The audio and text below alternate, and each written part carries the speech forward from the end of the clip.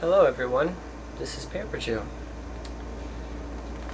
I couldn't get my VCR to work for my portable video camera, so I made a cable that basically connects to, well, here, let me show you here. This is the kind of cable that my camera takes. Okay, well, I found the other end that had it just needed basically 12 volts power, and so I found a power supply for 12 volts. It's plugged in the wall right now, but I can later hook up a battery pack if I want to make it portable. So I have a working camera, but I do not have anything to record yet, but that's still good. I have a working camera. You can see behind me the TV that I have the camera plugged into right now. I'm gonna pause the camera for a minute and turn off steady shot so you can get a better picture. Okay, I just turned off steady shot, so now it should be getting a better picture of the TV. Let's look at something bright here. Oh, well, here's the camera that I have plugged in right now. Now, I got this from school when I was in high school. My video teacher was retiring, and this was a lot of his old equipment that he was just going to throw away, so he let me have it. I put this wide-angle lens on the end here. Has a, ooh, microphone works. That's good. Okay, so what I'm going to do now is get out of the screen here. Let me zoom up to the TV. Now you can see a reflection of other stuff in the room. Just ignore that. Alright, so first thing I'm going to do is see what I can pick up. I'll look right at you. There is the camera. Now this has automatic zoom or manual zoom. Manual zoom's faster. And once I zoom in, then I focus. Now, once I get a capture card, I'll hook this directly into the computer. But there's the video camera that's recording me right now. And over to the left is a fursuit head. Haha, very nice. Let's see if I can get some video outside. Oh, it looks much better outside. Now these probably don't work very well in low light. They use a tube instead of a CCD.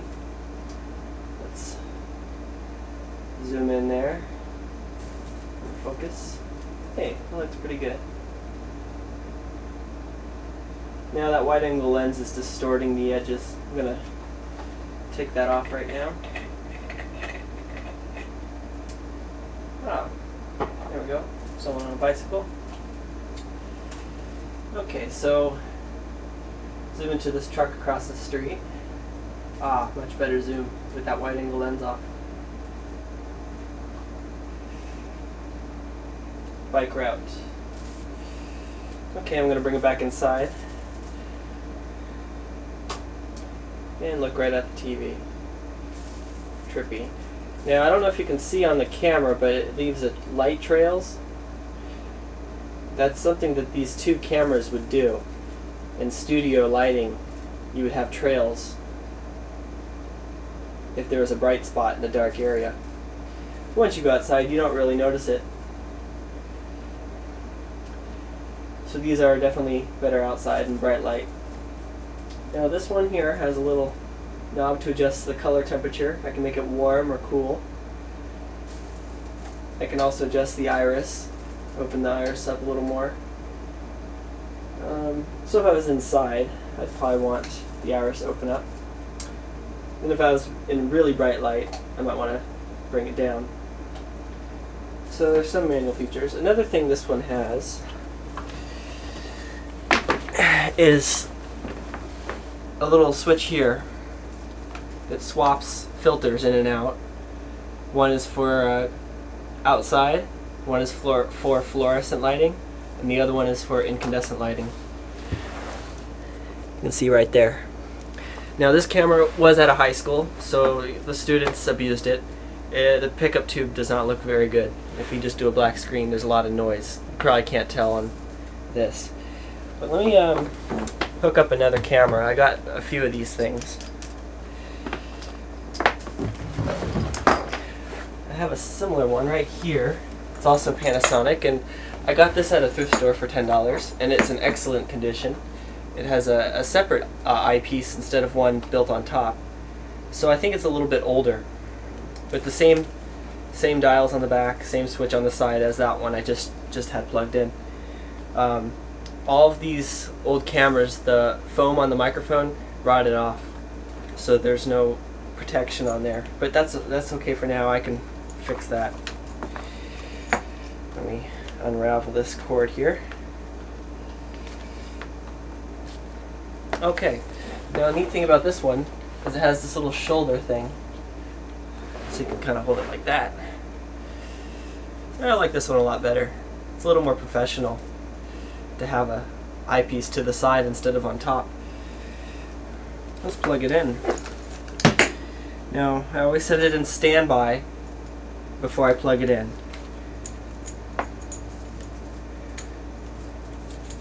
And it's just a little connector here. Okay, so once it's plugged in, I'll turn it in. The signal went to the TV, flashed, and now it's warming up. Just a second here. There should be a picture. Ah, there we go. Oh, that's a much nicer picture. Okay, let's see what I got here. Get out of the way. And there's a plushie. Can you focus on him? Oh, good plushie. And over to the left, I have some cute diapers. And up here, I have a clock that the battery is dead. And outside, let's take a look outside here. Now, this is the same, probably the same pickup tube. It's just in a lot better condition. So it does work a lot better indoors. It hasn't been burnt out. There's the TV. Down below I have my toolbox. You can probably barely see it now. I'll switch the iris open. Yeah, it's not really working. I'll put that back in standby. So once I get something I could record, it's just a standard composite. So it shouldn't be too hard to find something that'll record. Building a battery pack won't be too hard either. Now here's a little one I have. Now the tube is actually in the handle, and there's a mirror. This doesn't have a CRT in the eyepiece. It's actually just pass through. You can see right through it. It's just a lens. Little teeny thing too. It's a lot smaller viewfinder. Well, let's plug it in and see what kind of picture it makes. Oh, there it goes. Starts up.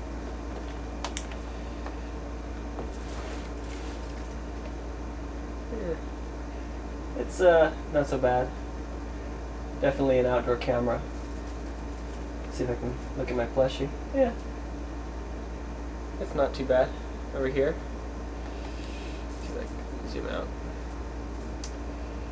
But that's the technology. It's good for outdoors. Testing. Hey, the microphone works on this too. Most of these cameras have a button to record and pause, because the recorder was usually on your side in a bag, and you would hit record play, and it would go in standby for recording, and then as soon as you hit that button, it would start recording. And then when you stopped, tape would stop, it would go back, and then it would find the last frame and wait for you to hit the button again. Oh, there you go. Tube cameras. Bye.